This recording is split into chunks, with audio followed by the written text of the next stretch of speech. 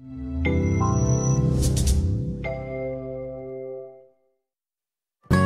soft, e-skin, that can mimic the sense of touch. Receptors in human skin can sense the weight of a butterfly, the heat of a flame, or the coldness of a cool drink. Thanks to them, we can feel even a pulse, and only with a gentle touch. Engineers have long been developing materials that mimic this sense.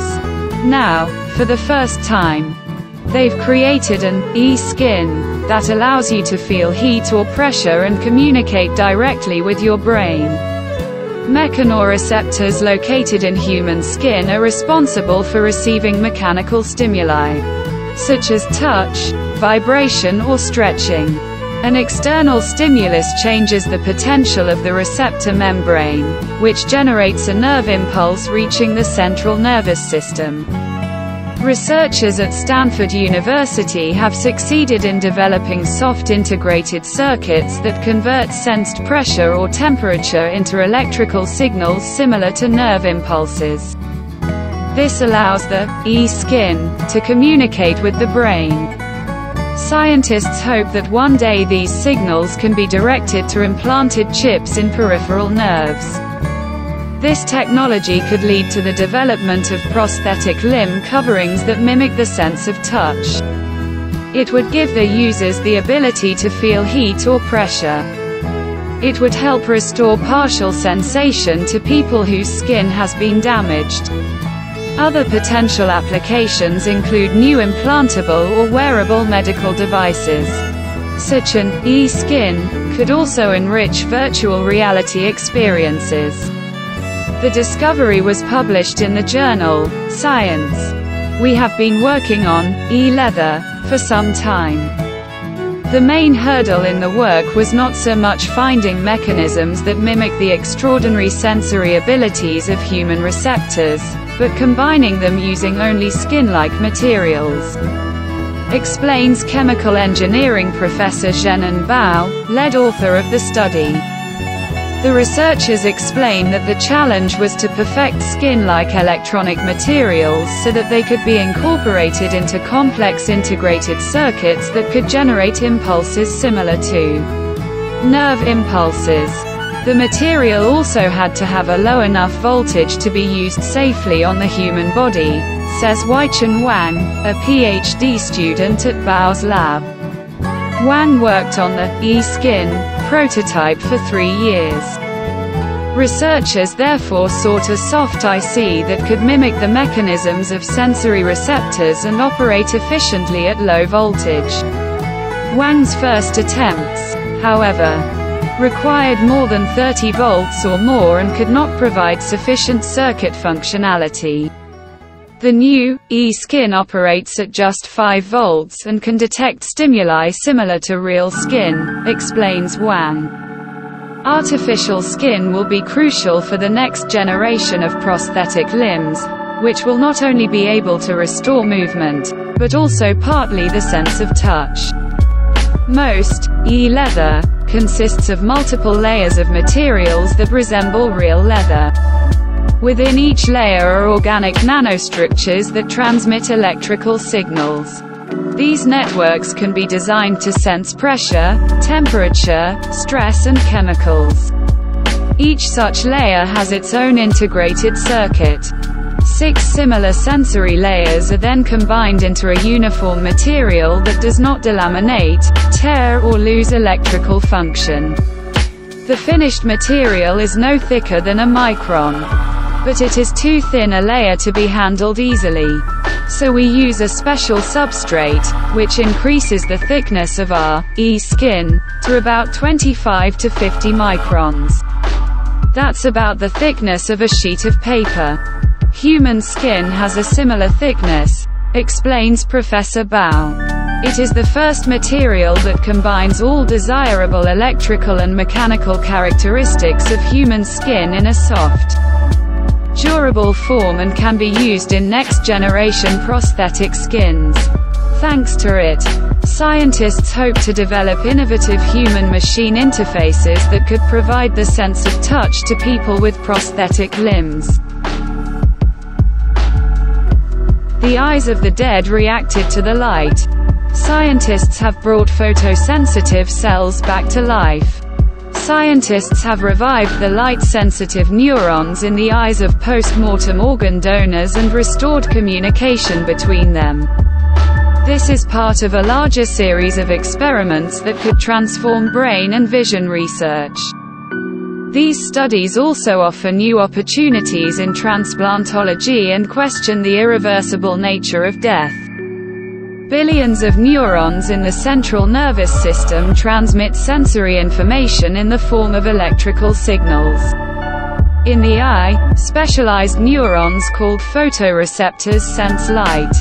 A team of scientists from the Ophthalmology Center of John A. Moran at the University of Utah and researchers at Scripps Research used the retina to study how neurons die. They also tested new methods of reviving them. We were able to awaken the photoreceptor cells in the human macula, which is the part of the retina responsible for central vision and the ability to see fine details and colors, explains Dr. Fatima Abbas of the Moran Eye Center, lead author of the study. In eyes taken up to 5 hours after the donor's death, these cells responded to bright light, colored light, and even very faint flashes, he explains. An article describing the research was published in the journal Nature. While initial experiments allowed the photoreceptors to be revived, it turned out that the cells had lost the ability to communicate with other cells in the retina. The team identified oxygen deprivation as the most important factor leading to this loss of communication.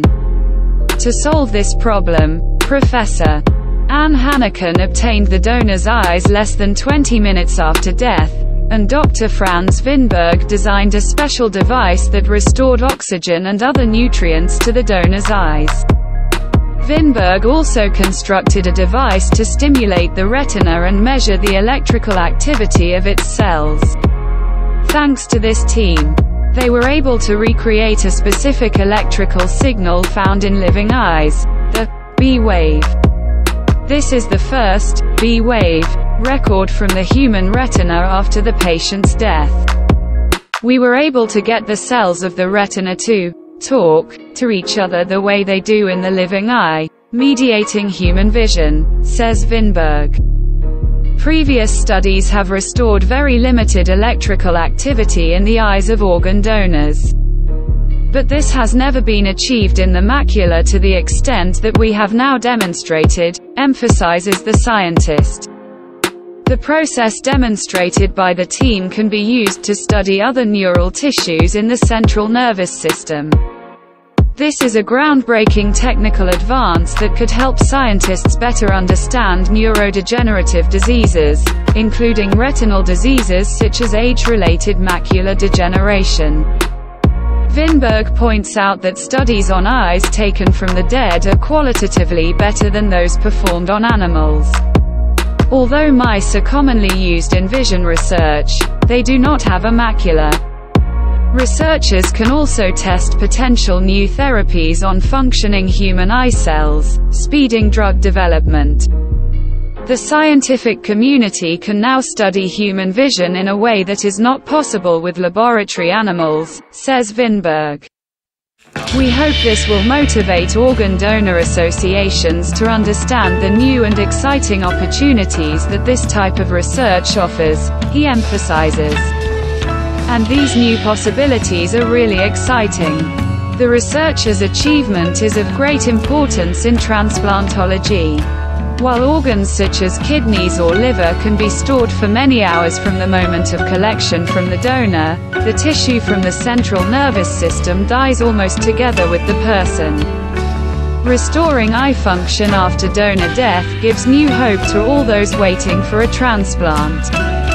Hanneken, who is also an experienced eye surgeon affiliated with Scripps Memorial Hospital La Jolla, said the ability to produce viable patches of human retinal tissue could accelerate the development of new treatments for diseases that cause blindness.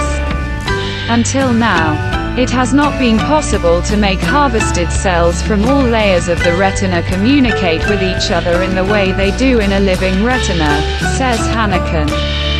However, in the future, we may be able to use this approach to develop treatments to improve vision in people suffering from macular diseases such as age-related macular degeneration, he explains. New footage from the ruins of the nuclear power plant in Fukushima. A few days ago, a remote-controlled underwater robot was sent to flooded rooms at the tsunami-damaged Fukushima Daiichi power plant in Japan. The recordings managed to capture images of molten fuel located in the cloudy depths of the reactor. The Fukushima nuclear disaster occurred on March 11, 2011. 3 reactors at the Fukushima nuclear power plant in northeastern Japan catastrophically melted after an earthquake and a 15-meter-high tsunami. It was the worst nuclear disaster since Chernobyl in 1986. Due to the harmful radioactive isotopes that have been scattered around the area, nearly 160,000 people have lost their lives. Residents were immediately evacuated, and the Japanese authorities introduced a 30-kilometer exclusion zone around the power plant. When the disaster happened, Units 1, 2 and 3 were operating. And there was fuel in the reactors. The tsunami destroyed the power sources and cooling systems used to control the temperature of the fuel, releasing a tremendous amount of heat that melted both the reactor and the fuel. Eventually, this melting slurry of fuel and equipment cooled and solidified into radioactive debris. Engineers are now figuring out how to remove them. The purpose of a recent mission was to obtain information about the main tank of reactor number 1, as well as to locate the molten nuclear fuel, which remains submerged in highly radioactive water to this day. The engineering team plans to remove all the radioactive debris. For this reason, the current mission of a small, remotely controlled submarine studied their sizes and analyzed the emitted isotopes. Robots are used for the work, because the level of radiation in the depths of the power plant is too dangerous for humans. As reported by the Associated Press, in some places the radiation level is 2 sieverts, SV, which is a lethal dose of ionizing radiation for a human being. With the help of an underwater robotic camera, the team installed special homing rings that will help guide future probes. The camera also managed to capture images of the nuclear fuel that had melted and sank to the bottom of the damaged reactor. TEPCO, along with the International Research Institute for Nuclear Decommissioning, IRID, and Hitachi GE Nuclear Energy, are to clean up and decommission the plant. Some of the activities will be aimed at removing the physical debris, but there is also the problem of highly radioactive water that flooded the power plant. In the aftermath of the disaster, melted fuel residues got into the concrete bases of the reactor buildings. Since then, workers have been pumping water there to prevent the rubble from overheating and causing further damage. All the contaminated water was collected in one place and now fills more than 1,000 steel tanks at the Fukushima power plant site. Authorities in Tokyo plan to dump some of this contaminated water into the Pacific Ocean, although the idea has sparked controversy and has met with opposition from environmental groups, local fishermen and neighboring countries.